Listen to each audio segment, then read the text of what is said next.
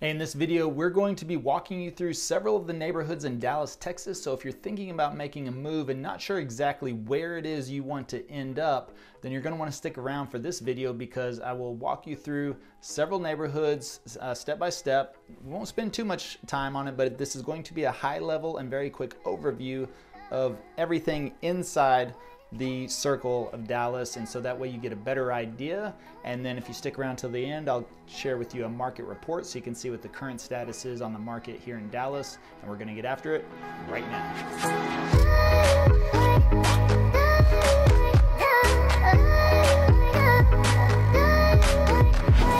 Hey, if you're new to this channel and you want to know everything there is about eating, sleeping, working, playing, the good and the bad of living in Dallas, Texas, then subscribe below and tap the bell for notifications so you can be the first to learn about the current market in Dallas, Texas. And my name is Levi, and my partner Jimmy and I, as real estate agents here, we get calls and emails every single day from people just like you looking to make a move to Dallas.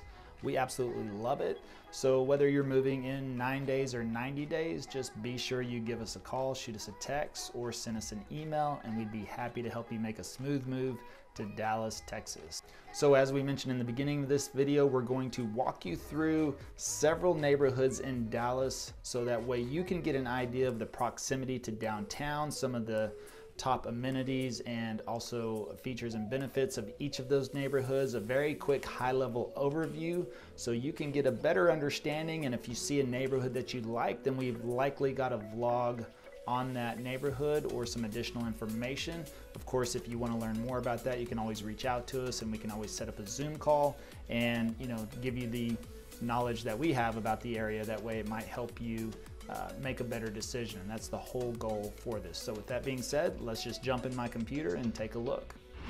All right, so here we are in Dallas, and you can see the several neighborhoods right around downtown. You've got downtown right here, but I just want to zoom out real quick for you. So this is something that we call right here 635. This is kind of what's referenced to as the circle, which is what I mentioned in the beginning of the video. So that's really what people kind of separate actual Dallas from everything else, right? Clearly you have all your suburbs around here like Frisco, the Colony, Plano, Allen, McKinney. We've done several vlogs on these, so if you want to learn about those suburbs in particular, then I recommend go check out our vlogs on those neighborhoods. So right now we're just going to kind of touch on everything inside the circle. So if you're a person that likes to be closer to downtown and you want to be in all of the activity, then this video is definitely for you. So let's just kind of zoom in a little bit and show you the top neighborhoods here in the Dallas area. And like I said, I'm going to give you a brief overview of each of them just to kind of give you a better understanding, and that way if you want some more information, be sure you reach out to us or check out some of our other videos because we do have several vlogs on these as well. So let me start with down here. We'll just kind of work our way from down and move up. But Bishop Arts District, this is an awesome neighborhood, and it's really starting to hit its stride right now. There's a lot of revitalization going on in that area. It's actually part of Oak Cliff. Oak Cliff back in the day, a long time ago, 10 to 20 years ago, was not known as the best area. But now Bishop Arts has really helped revitalize this whole area. One of my favorite spots in Dallas, kind of off the beaten path. You see right here, Lockhart Steakhouse or Smokehouse, Lockhart Barbecue, one of the best barbecue places in all of Dallas. But there's so much else going on right here. You can kind of see everything within that yellow area right there. Everything's happening right in here and up and down these main streets. So with that being said, then this is a great spot. There's so many historic homes in this whole area. Oh, Vegan Food House, that's a great place if you like vegan food. They do an amazing job, kind of like down home southern cooking, but all vegan. It's amazing. And yeah, all throughout here, several historic homes that you're gonna find that are getting renovated.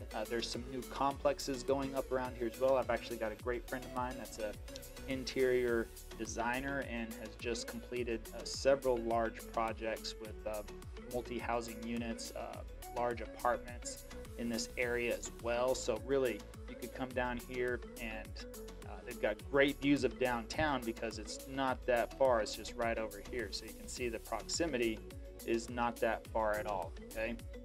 So this one's not really highlighted, but I'm gonna tell you right here, this is a hidden gem, is Kessler Park right here. I mean, this is an amazing neighborhood. I think it's one of the most underrated or really not well-known neighborhoods. It's a lot of old school, it's kind of like old school money back in the day. Really, really nice historic homes and a lot of heavily treed area. I mean, it is, to me, it's like kind of one of the coolest unknown places in the Dallas area is Kessler Park right there. Let's look at West Dallas. This is also going through a huge renovation right now as far as a neighborhood. They just completed this bridge right here that goes over the Trinity River, which really connects. I mean, this is like a straight shot just from downtown into West Dallas here. So everything right along this area is really starting to pop. New developments, and of course they're kind of tearing down some of the older homes, and I'm not talking about historic homes, just some of the homes built in 50s and 60s and 70s that, you know, were not that well done. But all along Singleton, like right as soon as you get off the bridge, you'll see right as you get off this bridge, a lot of this area right there is being developed with restaurants and bars. Beto and Son, actually, let me zoom out there, is one of my favorite little Tex-Mex spots. There it is right there. Cake Bar, V Eats, another vegan place if you like vegan. Network Bar. So a lot right here. This is a cool little complex and everything that they put in. They've got several apartments that coming up right here. And I tell you what, this is one of the best views going into downtown crossing this bridge, especially at night. Whenever all the buildings are lit up, it's absolutely amazing. And you can see the proximity you have to downtown Dallas right there.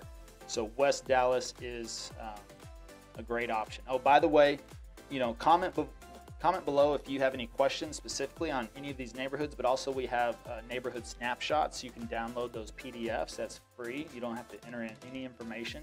So it kind of gives you a little high-level overview of each of these areas.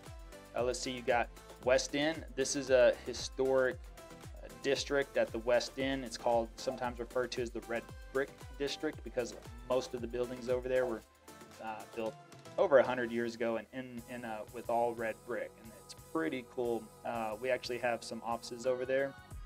One of my favorite, just because of the whole kind of like the industrial and loft style downtown feel of the offices. I absolutely love it. But it's a great spot, a lot of bars and restaurants right there, and super close to Victory Park, right up here, where if you are a Dallas Stars or Mavericks, or if you're a basketball or hockey fan, then I realize if you're moving, you may not necessarily be a Mavericks or a Stars fan, but that's okay. You can just hop right over right there to the stadium and, you know, catch some games, you know, for the Stars and the Mavericks, or if your favorite team is visiting, then it's going to be real simple to, you know, to go over there and check them out. All right.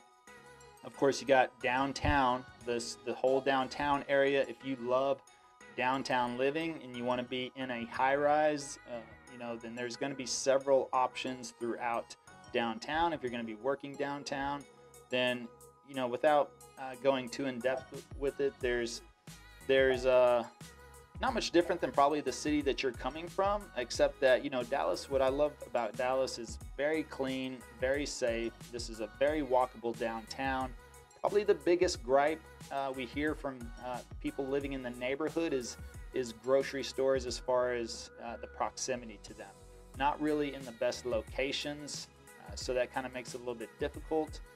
But, you know, you can get things that you need, but if you want to do some all-out grocery shopping, then that's usually what the downtowners kind of have the biggest concern about right there. But I tell you what, right here is Clyde Warren Park, and they just finished this several years ago, but it is a very large park. They actually built it over the highway. So before, if you were down around this area, then all you just saw was this highway, but that highway kind of goes under, you know, always kind of had a dip. So they literally just built the whole park right over the highway.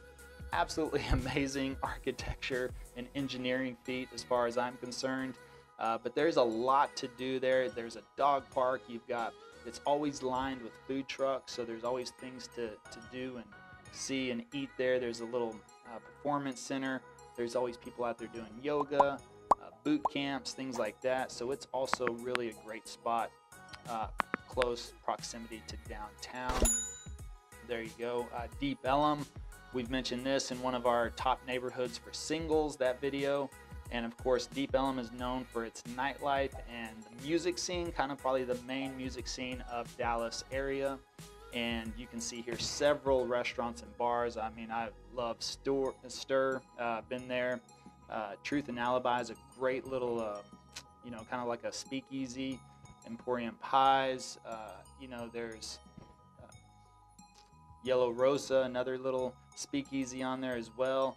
But so many places, Cafe Brazil, Oni Ramen, Revolver Taco Lounge, all of these places are really good, and Deep Ellum is really getting revitalized as well. It was the happening place in Dallas 20 years ago, and then in the 2000s, you know, mid 2000s or so, it really kind of took a dive, and then over the last couple of years, it's starting to revitalize again. Several huge apartment complexes being built all around Deep Ellum with great views of downtown.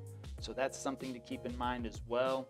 And if you are looking for an apartment you want to rent first, we're more than happy to help you out with that as well. So don't feel any pressure that you've got to buy a home or that we only work with home sellers. So we'll be happy to help you find an apartment as well.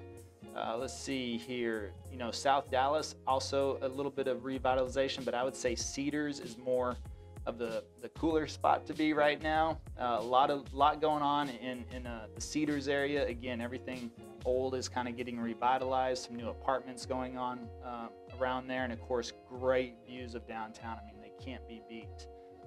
Fair Park, if you want to be over in this neighborhood, I would probably recommend coming up here to Old East Dallas. Of course, you know, this was also featured in our video for singles as being one of the best neighborhoods for singles, and it's actually my neighborhood. This is where I live, and I love Old East Dallas. There's several historic districts, so if you're looking for something that is a home that's over 100 years old and in a historic district, then that's a great option for you in Old East Dallas. You've got close proximity to Fair Park, which of course, before COVID, there was always concerts and shows going on. Of course, that's where the State Fair of Texas is at. We hear that concerts are going to be coming back soon, but there's the Dos Equis Pavilion there that is an awesome indoor-outdoor venue. The outdoor area is lawn tickets, which you can get for very inexpensive, and you can actually get chairs or blankets or things like that, camp out on the lawn. It's an awesome place for a concert if you want to kind of hang out on that back lawn and just, you know, check out a great concert or a venue. And then of course you've got Uptown, right? This was our #1 spot in that video for single. So if you're a single young professional and looking to be right in the middle of everything you know, have what you want right there. I mean, this is a great spot, Uptown, right here, McKinney Avenue. McKinney Avenue runs all the way through here and is just full of restaurants, bars, shops, whatever you need. You're going to get everything you need off of McKinney Avenue, but also you got Lemon Avenue, Cole Avenue. All these streets right there just have something you know, to offer on there as well, but again, a ton of restaurants and bars in the area, so you're going to have more high-rise living, apartment complexes. You can get some single family homes around there. They are going to be extremely pricey and usually 2 to 3 times the amount of like what my home here is in Old East Dallas. It's kind of the same style. Like I said, I'm in a historic district, so I have a over 90-year-old home. It's a 3-bedroom, 3-bath, and my home would probably be 2 to 3 times the amount in Uptown. Just because those homes over there, of course, that property is a lot more valuable. And so if you want something that's single family, that's a lot less, I would recommend just hopping over the highway here to Old East Dallas because you'll find something a lot less expensive. And then you've got Swiss Avenue. We featured this in a couple of our videos, but Swiss Avenue is really this main street, and it's like several, it's all the big mansions. It's all the big mansions that were built over 100 years ago.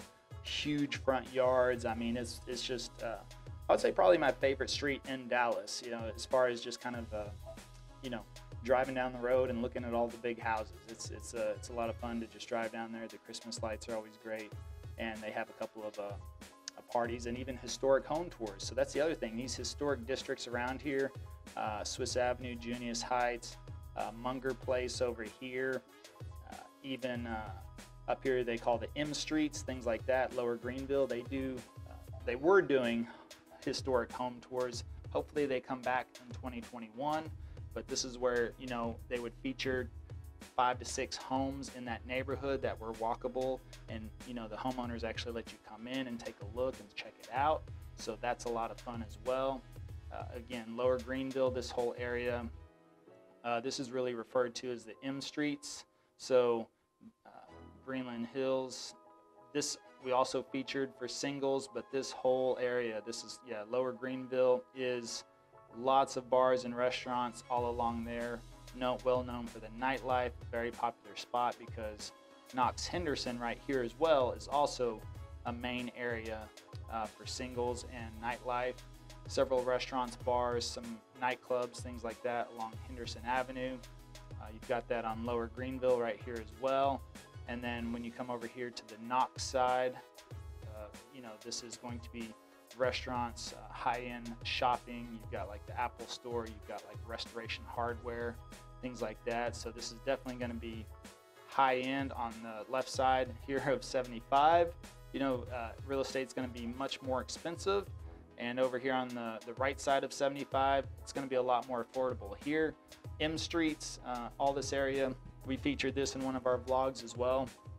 You're going to be able to get some old historic homes as well for very well priced, and probably several hundred square feet more for the same price you would probably get in Uptown. So they're still going to be, you know, a little bit more pricier over in here, because this is one of the top neighborhoods in Dallas.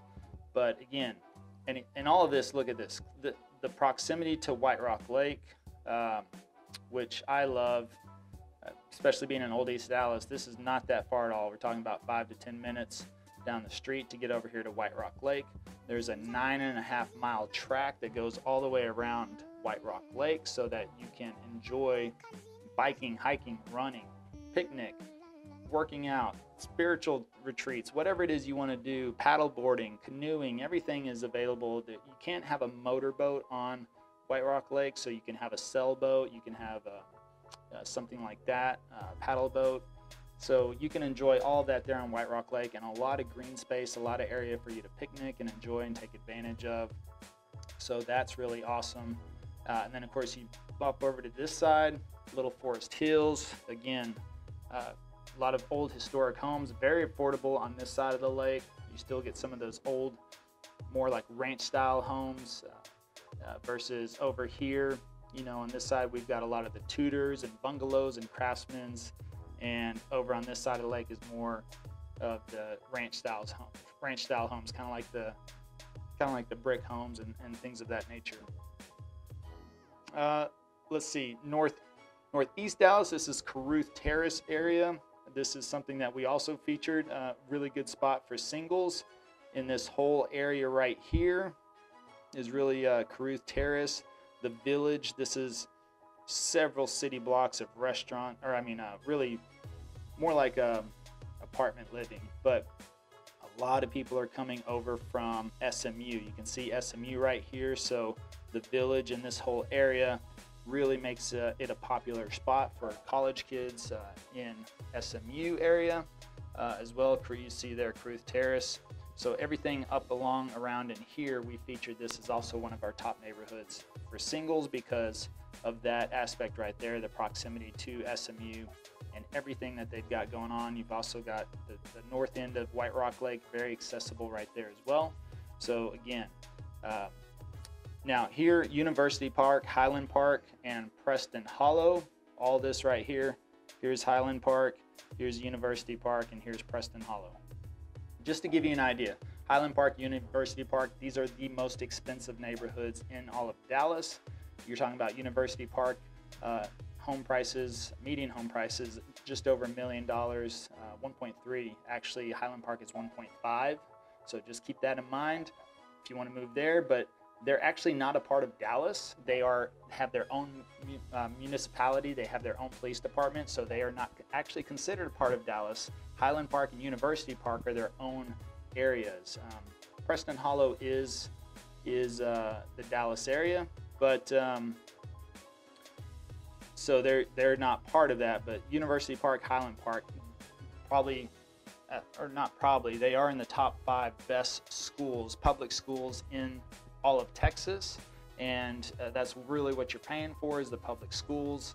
And it is the Beverly Hills, you could say, of Dallas. And so you're going to find all your fancy cars and huge homes in that area. And right here, Preston Hollow is really a very prestigious neighborhood as well. This is where George Bush lives. This is where Mark Cuban lives. This is where Perot, all of them, they have off of here, off of Straight Lane, or it's up here. Let me close this out. Oop. Right up in here.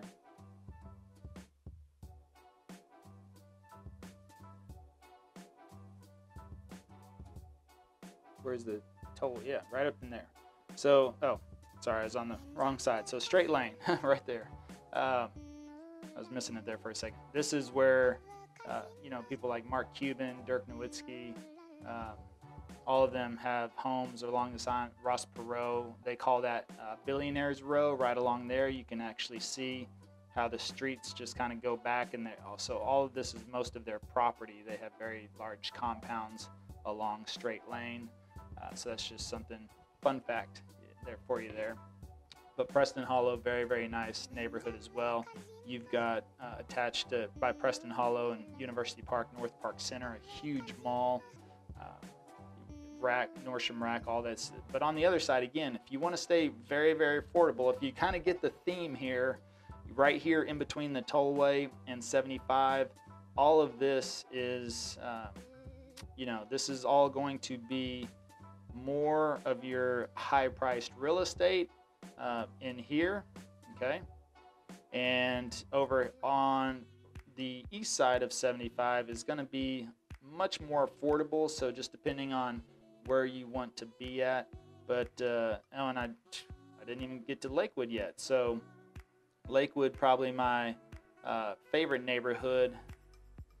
This is the one I border off of, and having trouble with my controls there. But Lakewood, of course, it is Lakewood because it's mainly this section right here. It borders the lake and